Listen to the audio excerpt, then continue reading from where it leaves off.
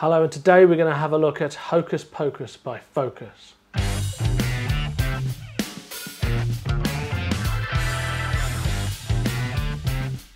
Okay, buckle up everyone.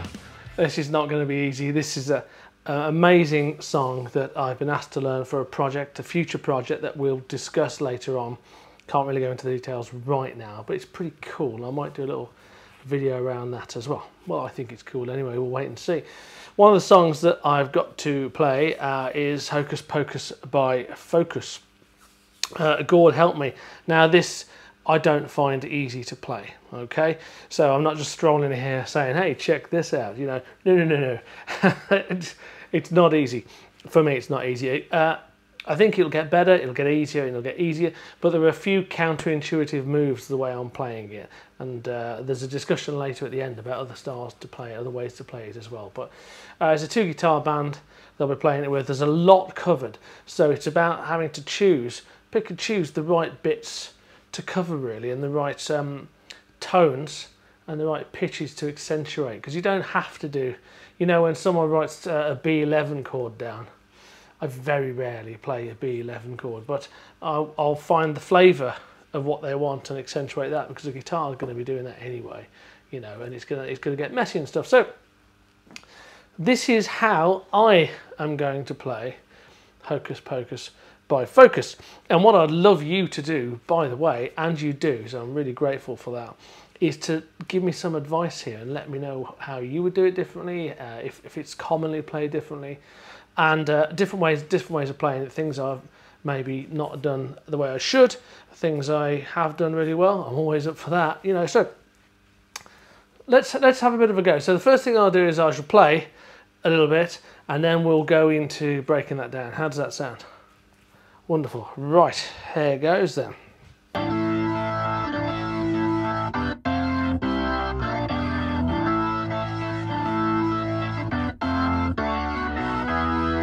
Kind of the riff, isn't it? I'm doing it in E, which is what our band are tuned into root E. Okay, so there's lots going on there. The counterintuitive stuff that I was telling you about is the left-hand bass notes aren't kind of corresponding to the right, so it's all like loads of good 7s and 9s and what have you. But let's not worry about that. I'm going to show you where to put the fingers. I remember having jazz piano lessons for a very short period of time when I was in my late 20s, and rightly or wrongly, hint wrongly, I said just show me how to play some songs, you know, and he showed me how to play some jazz standards and stuff like that, which was lovely at the time. But I need more lessons now, don't I? Because I didn't understand the background to that. Maybe I just killed my own argument, I don't know. But anyway, let's just have a look at what I'm playing, right? Sounded about right to me. Maybe there's an extra 7 I could put in somewhere. But I'm looking at substitutions, because the guitars are going to be all over this. So it's about backing it up. The particular project is not an organ project, but it's an organ in it. So we'll see. So you know the riff, right? If you go into the link below, I'll put a video there so you can have a listen to the entire song and get used to it and what have you. You've probably heard it before. It's the one that goes a bit weird at the end, and the one that has a flute solo in it, right? But no, I'm not going to get... No. So, here we go. Left hand on the A.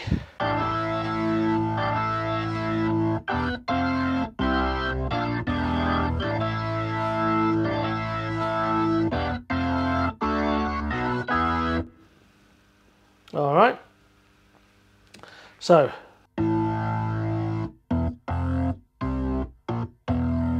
that's what's going on the left hand. So it's holding on the A as we're going there, and then it's going E, F, C, B flat, E on the left hand. Right hand is going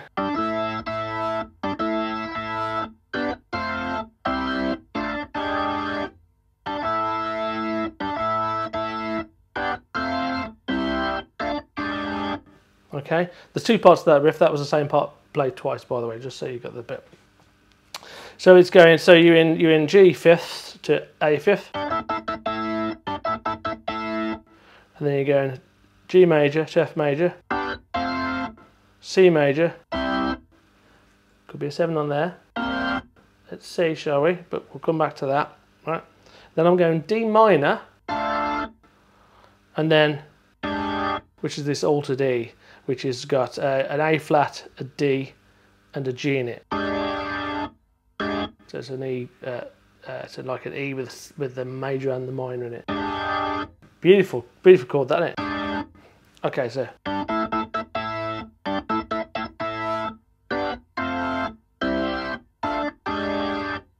Okay, that's the first bit. Let's just do the first bit. And I really advise you play this slow, slow, slow, right? Just start as slow as you can and take as long as you can to speed up.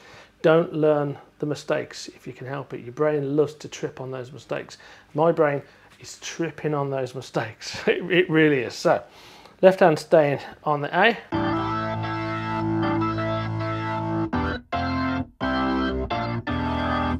So we'll put a 7 on the C.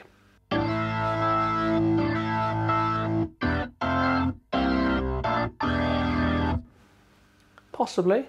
I think it might get a bit muddy with a lot of guitars, so I'm going to play that bit by ear. And that's why I've got that 7, that huge... and I've actually taken, see, I've taken the B out of it, I've taken the low E, I'm putting the low E down there. With a spread on the right hand and the root. Right? So we've got...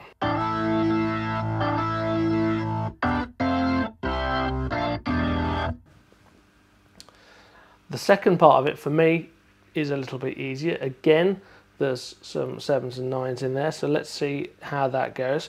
The start is the same. So that's the same. And then we're going to go D major, B major 7, and E major 7.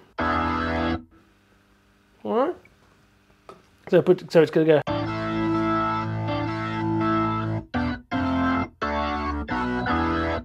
And I'm trying to decide there whether I want to leave that E out and just go to, which I might do because it has a, it sounds like it's got that on it, hasn't it, right? So there's the, just play the D and the A flat on the right hand if you see me cover that, and then the root.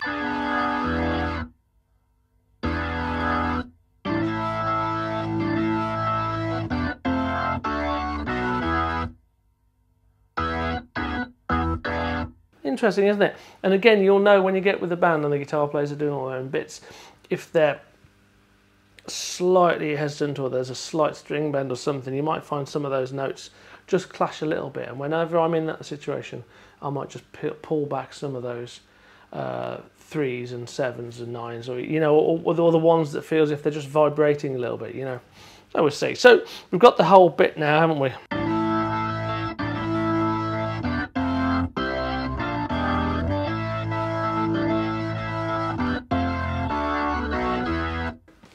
That's basically the well, it's verse of course, I don't know, it's instrumental, isn't it?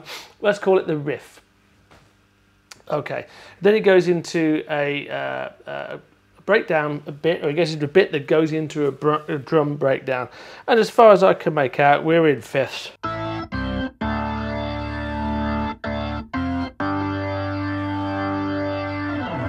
then there's a drum part.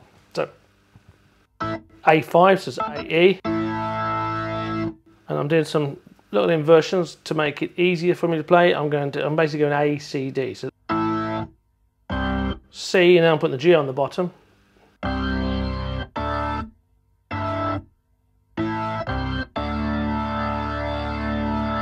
Yeah.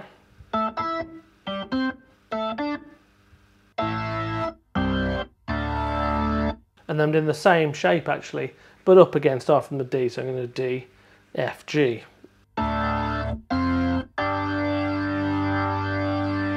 See that? So it's...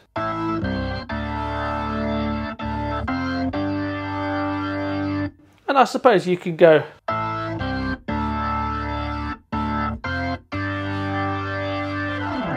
Both sound pretty good actually, don't they?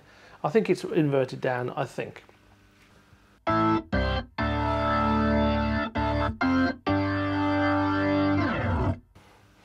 Okay, so we've got that. break bit in, and it's the drums. Now we're going to go to the, well, there's no other way of saying it, the yodeling bit, okay? Now, I've seen a couple of people play it a couple of ways, and that's interesting. So let's just break it down, I suppose, and see how we go. So left hand.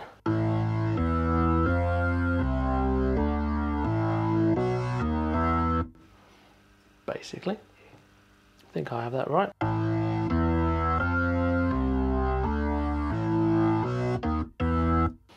So A, E, F, C, D, A, B, D flat, E flat, E.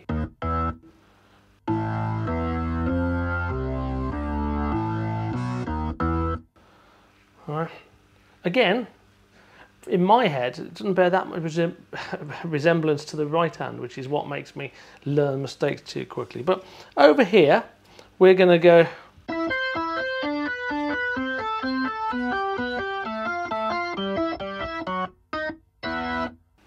Okay.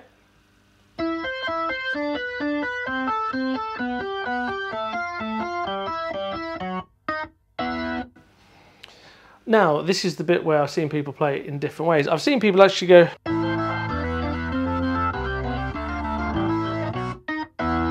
like that. I've seen people do chords.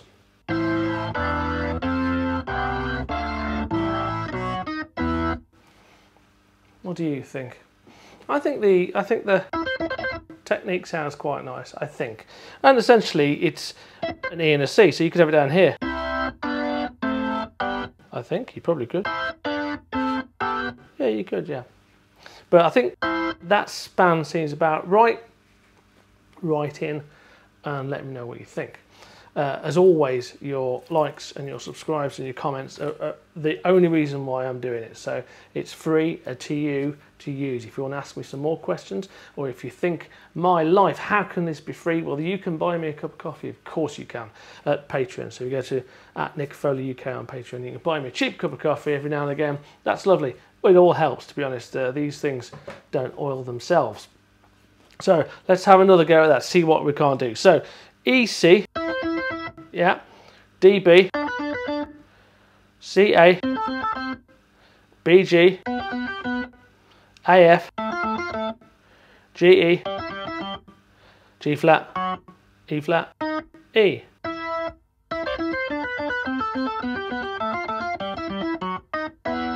And then maybe a E5 there, the B on it. Nope. Okay, so you remember that bit on the left hand side. So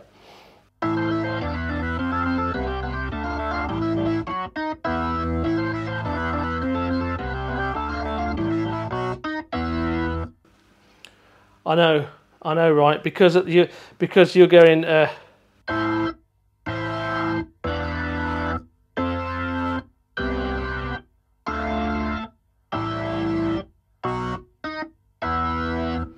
So there's two hands that are slightly different there, and it's a bit, it plays tricks with the mind. I'm sure it plays tricks with your mind. But that is the other bit, and that's where that yodeling thing comes on.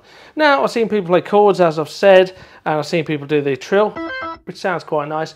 I'm going to see what happens, because the band I'm with have worked out a really cool twin guitar part that pulls that off. So if the timing's not there with my between the two, then I'll hold it to a chord. And do it like that instead. So we'll see about that. Well, we haven't got much left, have we, really? There's some crazy bits at the end, which we can discuss. But on the whole, now we've got this rising sound. And I've seen a couple of ways that people have done that as well. So let's go through my bit, and I'll have my foot on the Leslie pedal for extra madness later on.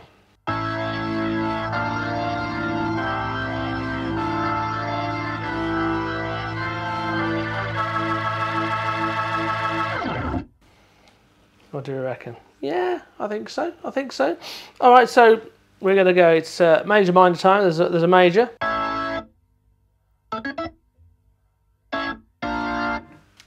B flat major.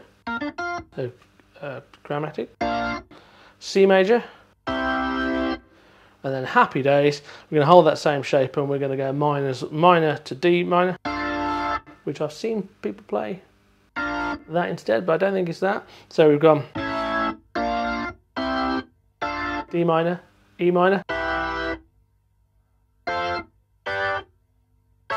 with an octave on top. All right, and then you're holding this single A at the bottom.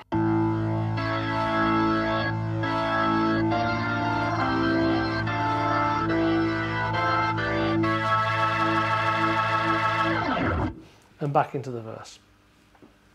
So that's mainly it. There is a strange bit that does a bit of 3/4 here.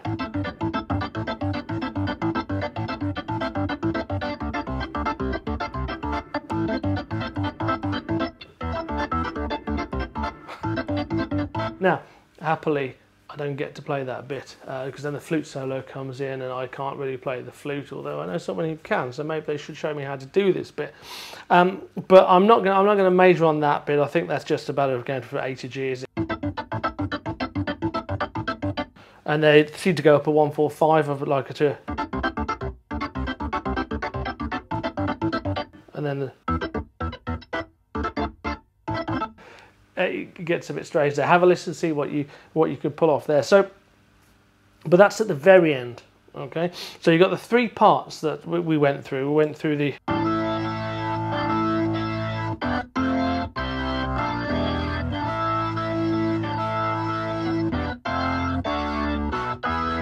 that bit, and then we're into the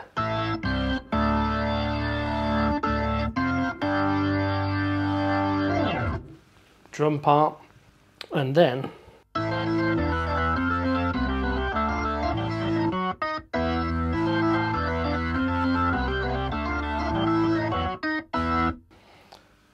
and after that, slightly ropey bit there from my point of view, and then there was the ascending chords.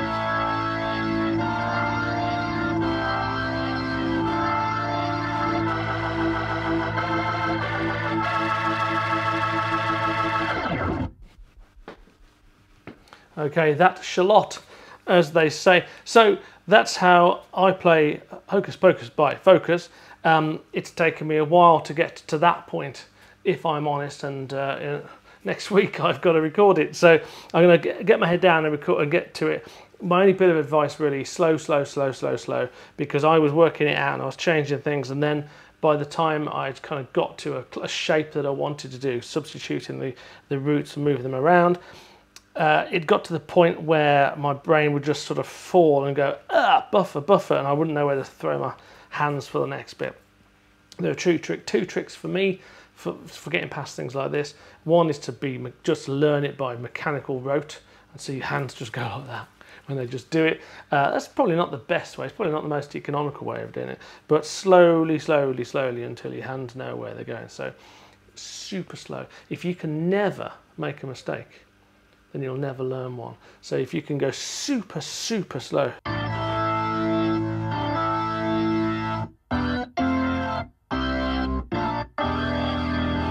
and just keep building up like that, then that's the best way possible, I think, for you to learn it. Speed up, and speed up. So there you go.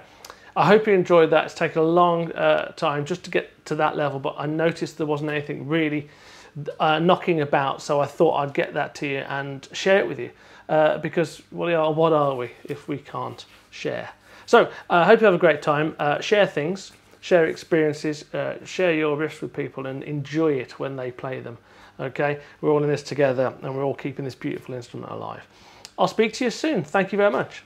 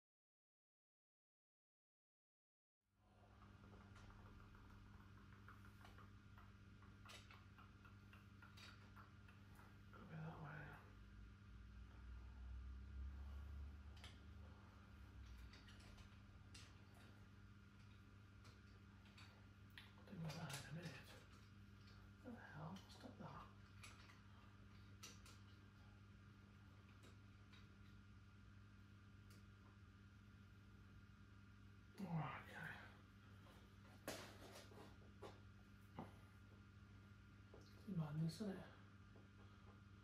You've got to stay.